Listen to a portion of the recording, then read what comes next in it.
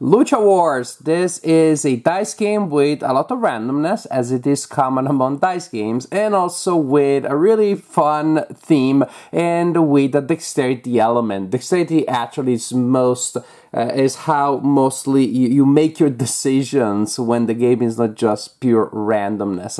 The game can be played by 2, 3, or 4 people that will be controlling individual luchadores or teams of luchadores. So, as you can see that everything is pretty much tongue-in-cheek here, as you will see from the moves and from the characters themselves. The game will take place on this ring here that you will build and can also be turned upside down, and you can play on the other side, and that is the cage match, which is still the basic game but with some other effects that make it more brutal and more violent. And just to give you a sense of some of the fighters that we have here, we have the Cthulhu cultist who learned Taekwondo, for example, the demonic lady, the Johnny Flair, the evil clown, El Chupacabra, and Marta. I don't remember what her nickname is, but I know she clearly means business. And on the ring for the present game, we have La Santa Vengadora versus the Sultan of Swing. So each character has, again, a standee representing them, of course. But other than that, there isn't a lot of... there are cases, there are situations where the standee matters, but it's mainly for flavor that you're gonna have them there.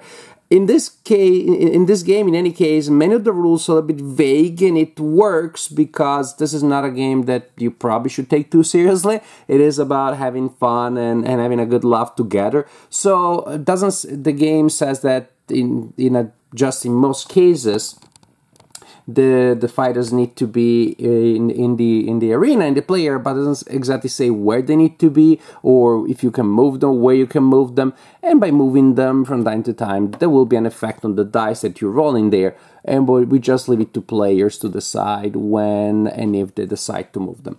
The standees are used for some specific procedures when you're going to use weapons, and we'll talk about those later. So each fighter has a personal player aid, a personal player aid here that just looks like this, with a track that represents how much life they have, and when it goes down to 0, the character is KO'd and the other character wins. Also, you have a token here that is how you're charging your special moves.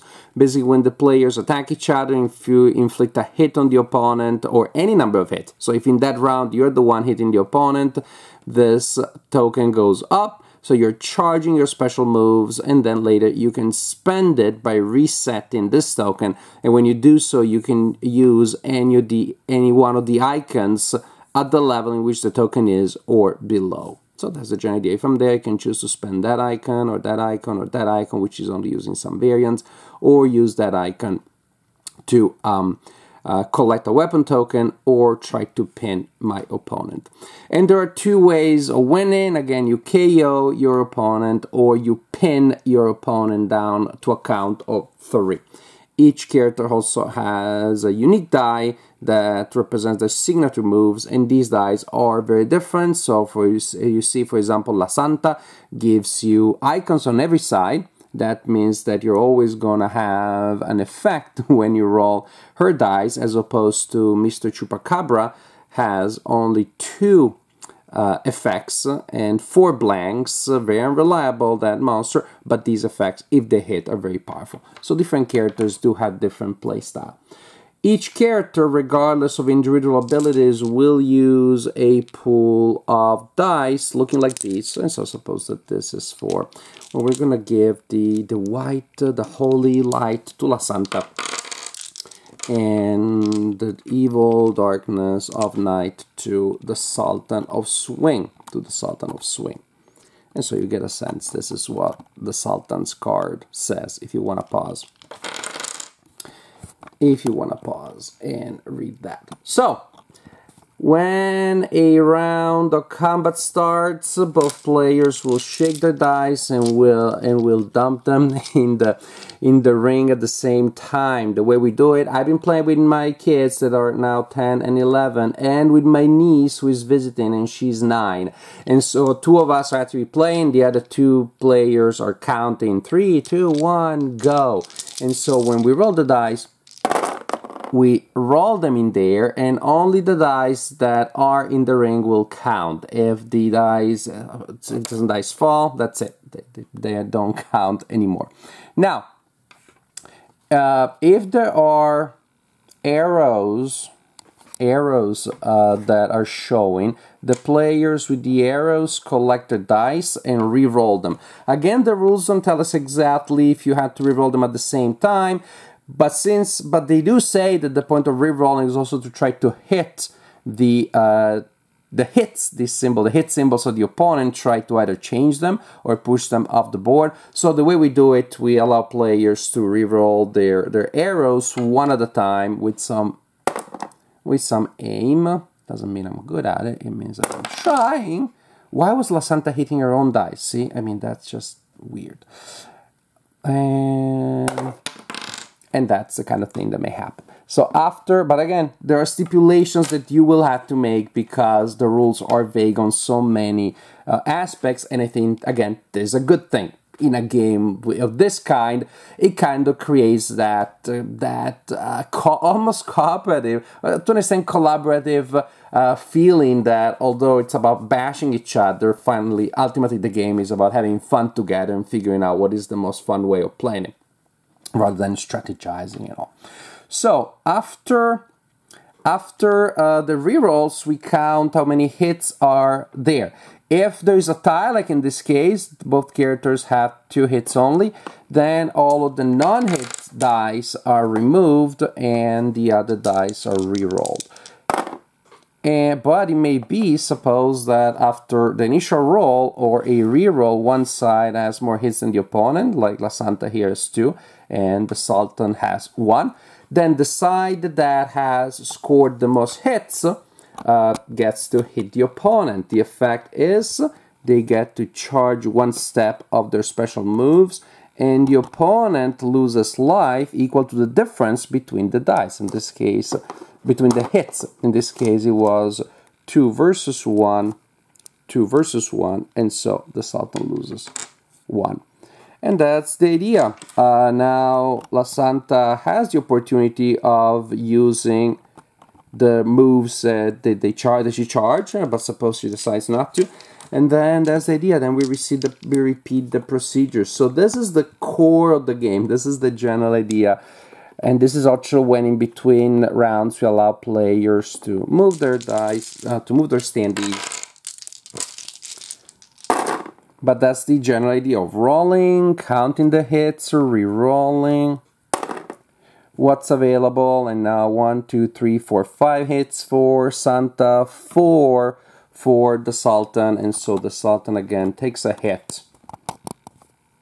And Santa gets to charge her ability. And suppose that she wants to roll her die, and then she resets that.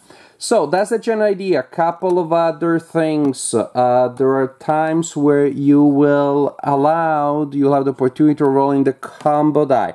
The combo die has 2 punch or 2 hit icons on 4 sides and has 2 blanks. Sorry, 1 blank. 5 hits and 1 blank.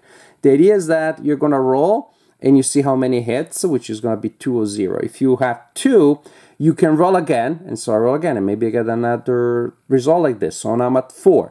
Basically, you can keep re-rolling until either you're happy with the result, and that's how many hits the opponent takes. So it's kind of like almost going on this like Wing Chun chain punches, real quick bunch of real quick punches.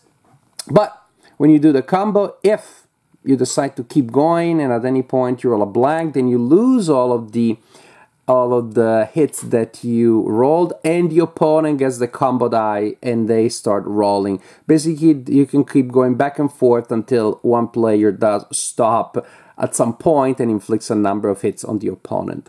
So that's one thing to add to the basic idea that I showed you. And then we talked about weapons. So weapons, there are those tokens there. When you use your charged effect to collect a weapon, when you use your charge effect to collect a weapon, then you simply take one of those tokens. These tokens are hilarious, unreliable. Some are very good effects. Some are effects that is actually very hard to get anything out of, because they are, in many of these effects, you effectively stop the game and you play a mini game, a dexterity mini game, to see what happens at that point. Everybody's favorite one, of course, is when you find the swing. I don't remember the seesaw. I don't remember where I don't need to find the token. Trust me, there is a seesaw, in which case you set up the seesaw and you place one of the characters there, and basically the other character that should always be there for thematic purposes, also because the rules tell you that when you use the seesaw, the character should be somewhere in the ring.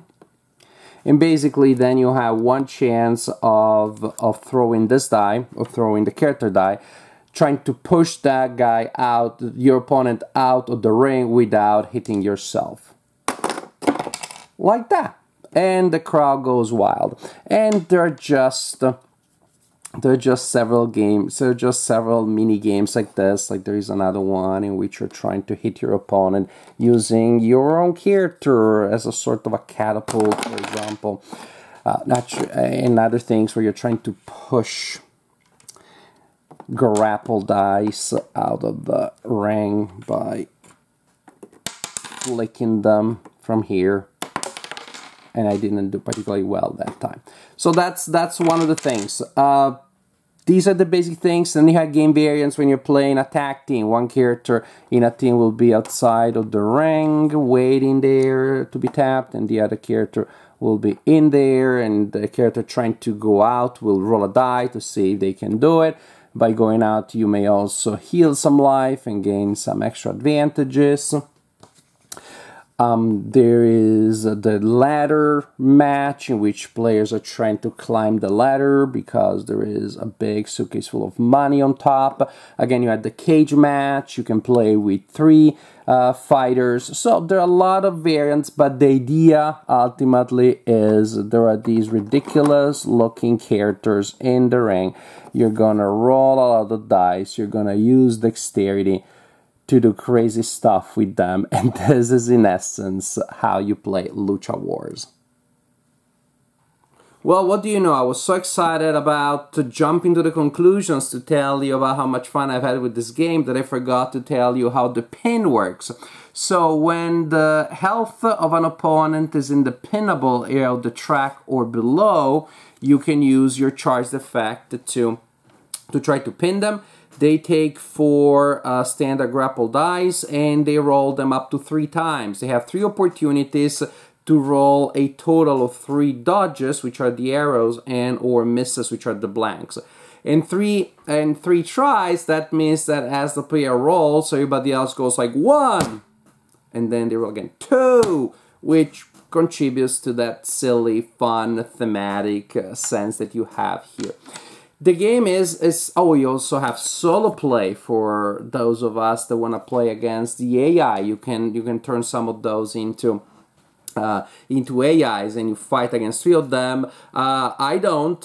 When I haven't played the game with the young people in my family, I played it solo. Yes, I played it solo. I played it two-handed, just controlling both fighters and playing both sides at the best of my abilities. Yes, it works that way also. Now, the game is fun. It's just simple, pure fun. I will talk about that. First, I'm going to complain a little bit about some small things in the production. First, I read that this is the new edition of an earlier game, which I haven't played, so I won't be able to compare. It's just surprising. There are typos here and there that one would imagine should have been caught. In any case, and even more so if they are redeveloping a previous game and maybe, you know, they just starting from something that should have already been proofread to start with. Another thing about the production is the box. So you don't usually hear me complain about the boxes, but this box, just you can't possibly place the ring even the ladder doesn't fit back in there. The box is very thin, so you have to take everything down and then reassemble it every time that you play the game, and that's just annoying. Also, objectively, some of those connections of the ladder, they will start wearing out and they won't hold together after a couple of times. And the game is just simple, silly fun. It'd be great to be able to, oh, look, we have 15 minutes in between games, or at the end of the game night, we just open the box, the ring comes out, assemble, and we just play. With this, I just know realistically, once it's taken down and put back in the box, it won't come out as often as it would if it was assembled in the box. That's it. Now, I've been playing it these days, again, either solo or with my niece who is 9, my kids who are 10 and 11, and we have been playing a lot of this. I'm filming this early morning because, again, we're visiting relatives. The day can be busy. And last night they already told me, oh, tomorrow we got to play. We got to try to tag teams. We want to play the cage match, etc., etc., etc. We have been playing this a lot. Everybody loves it. It's such a fun family activity. Now, I don't know how you feel about, playing with kids, a game that is about fighting like this, but then you just remind them it's not for real. It's all a spectacle. So, okay. It's just, just about these crazy fun moves. It's all scripted.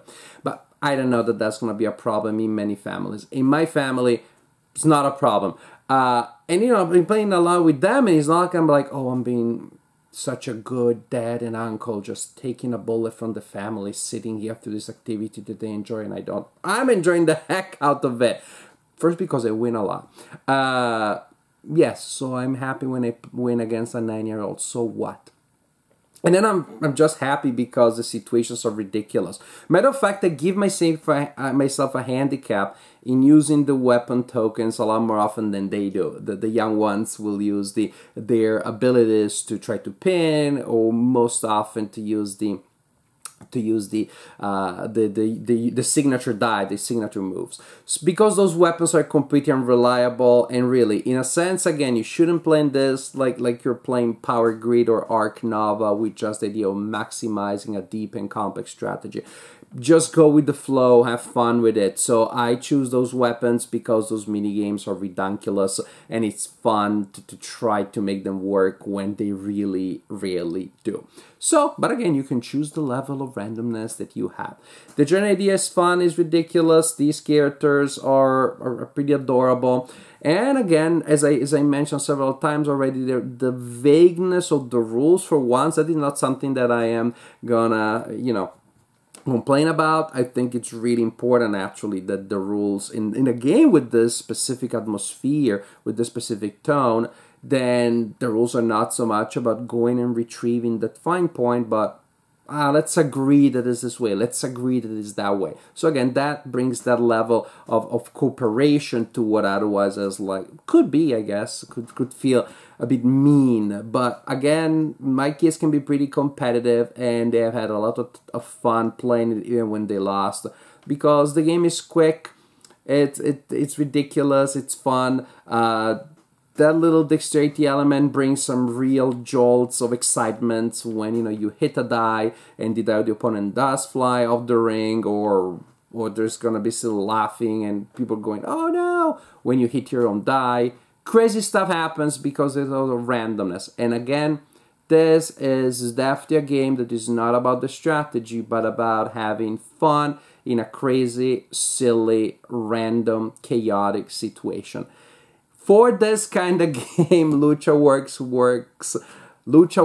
works very well. Definitely a very effective game, ones that we have played a lot, and I know this is a game that we'll be playing in the future also.